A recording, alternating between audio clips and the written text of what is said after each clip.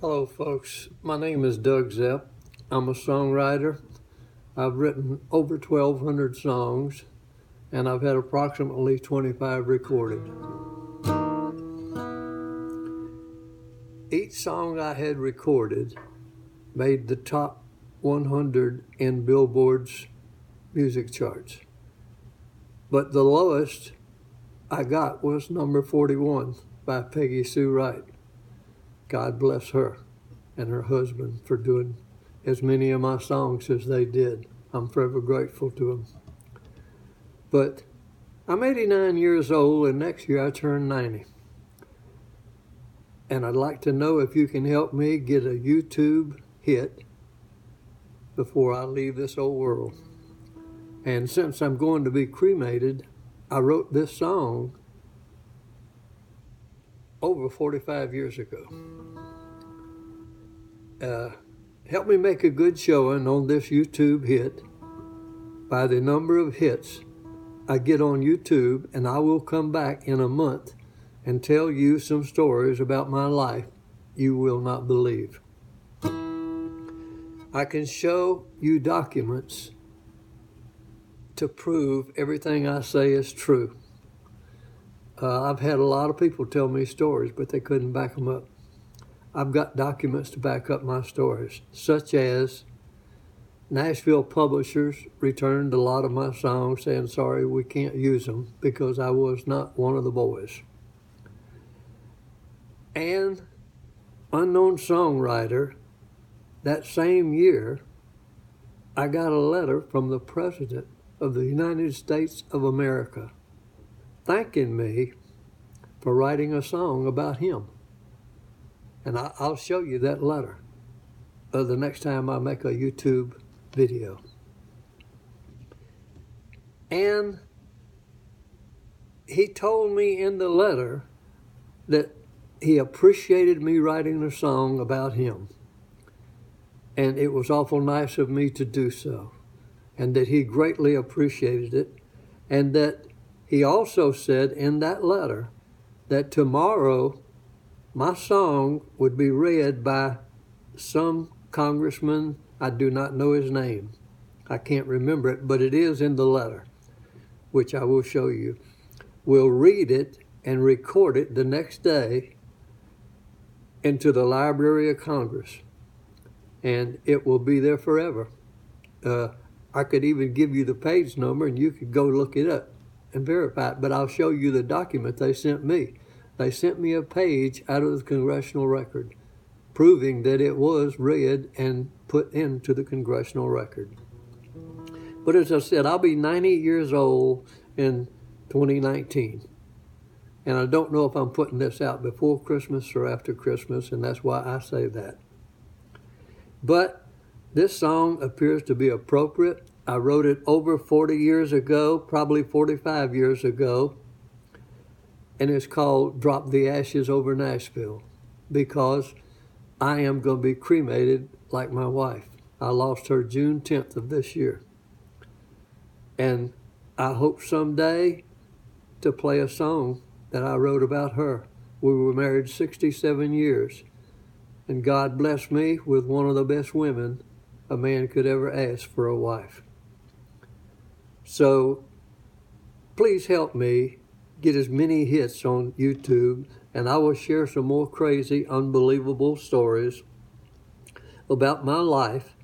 God has been so good to me, and God bless all of you, and I appreciate your help. Now, I'm not a singer. I can't play the guitar worth a damn. Excuse me, I don't curse, but that's my expression. But I'm going to do it. I've got a copy of a guy who demoed it for me. I don't believe it was ever recorded, but I'm going to sing it my way. And maybe later I'll let you hear the way the boy demoed it at Bradley's Barn in Nashville at my expense.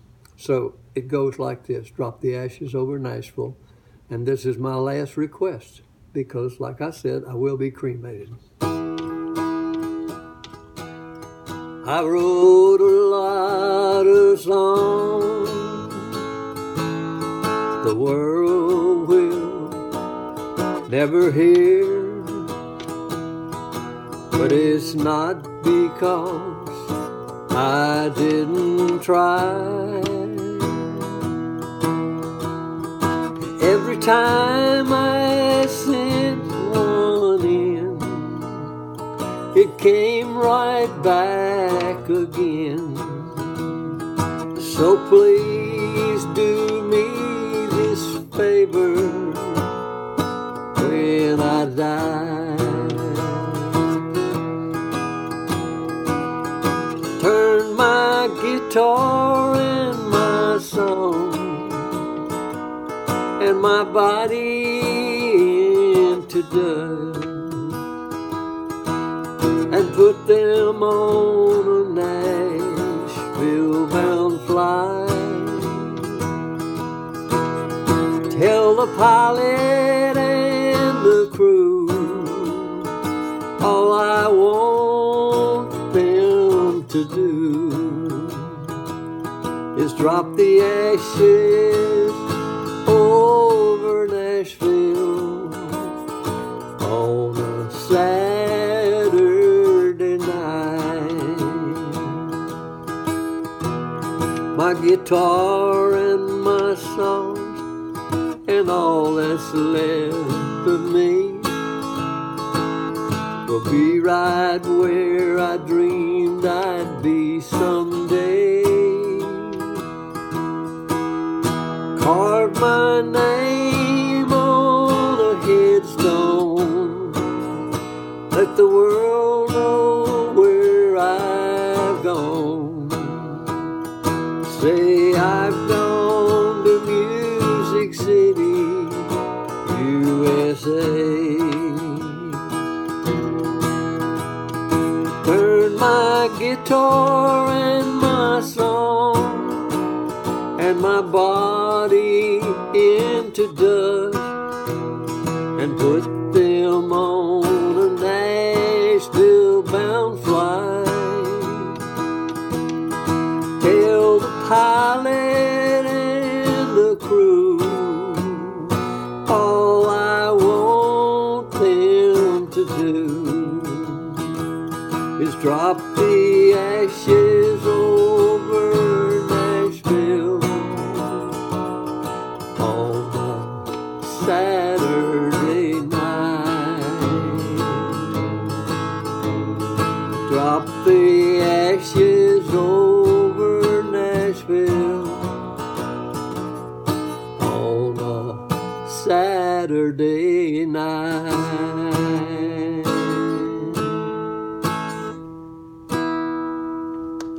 Thank you, and God bless you, and I appreciate anything you can do to make this thing do something.